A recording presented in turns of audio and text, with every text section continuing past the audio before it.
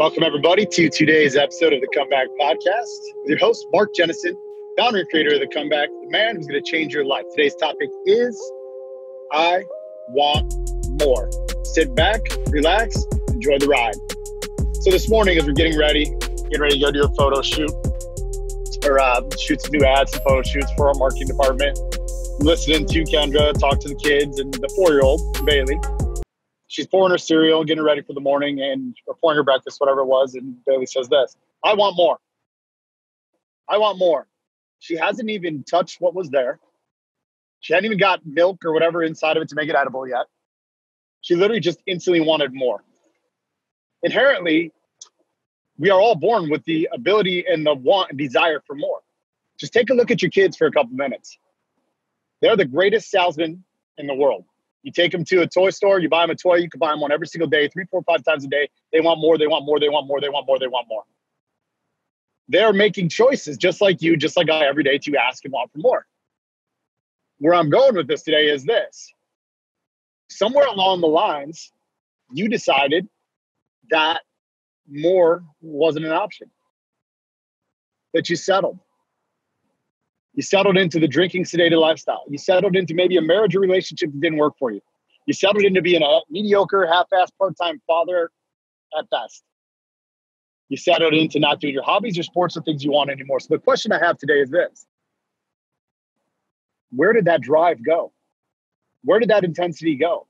Where did that desire and that lust and that want for more go?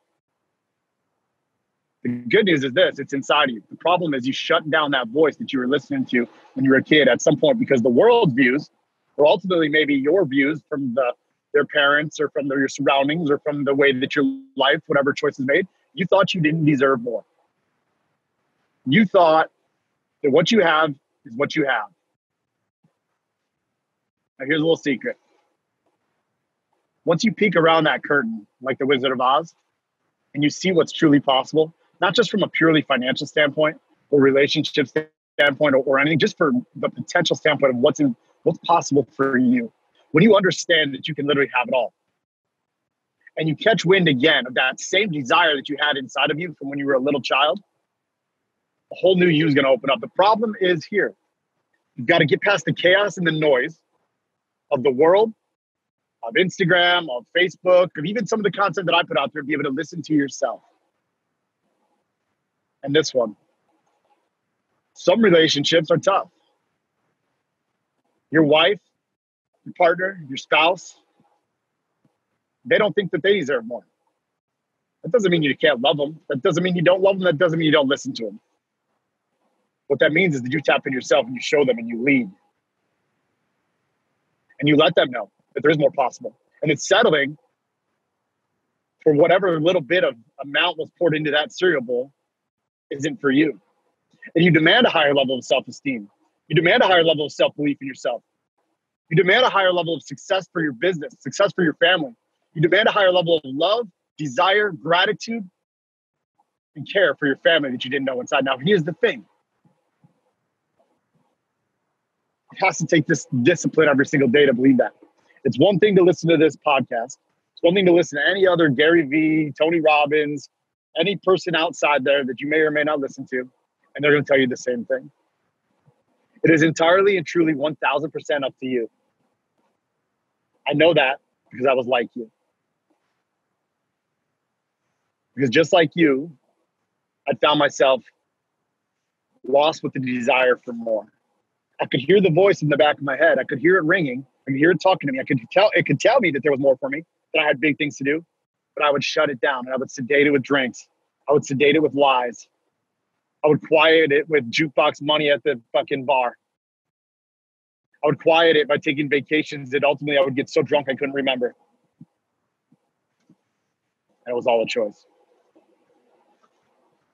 So today, on a happy note, I just want to remind you guys that there's more out there for you. But do you believe it? Do you believe that today could be the day that you make your life desires come true? That you could put the pen to paper, you could just take a couple minutes and manifest, sit down and look at what is fucking possible for you on the outside. I think it is. I want to thank you guys for sharing these moments with me. These podcasts are catching fire. Men are texting me. Women are texting me. My fiance loves them. She says I swear too much sometimes, but that's me. But for you guys out there who have nobody encouraging you, you have nobody in your corner, you feel alone, you have that desire for more, it's in there, but you've been quiet and get down, you haven't been able to listen to it, I want to invite you to fill out an application with us. My team or myself will take time out of our schedule,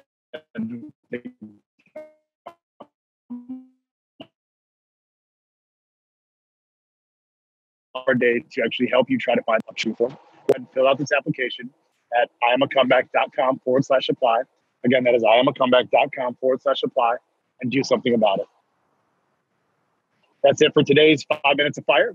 I hope you have an amazing day. We'll see you on tomorrow's episode. I'm a Comeback.